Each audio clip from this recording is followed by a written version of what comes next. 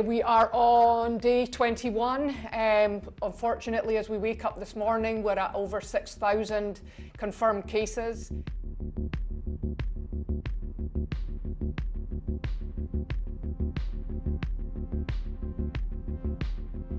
Do we know what the mortality rate is?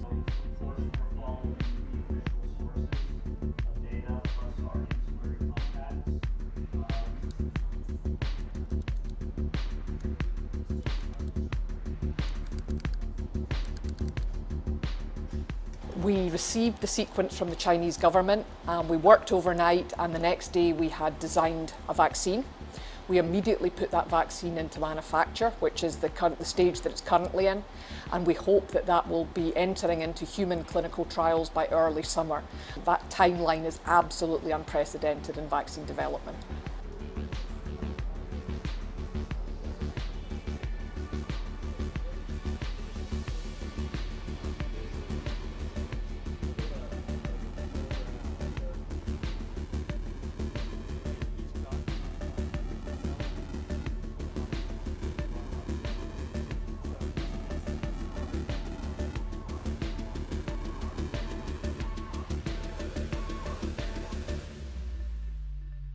Doing this is exciting work, but this is a very dangerous time. This is a real viral threat.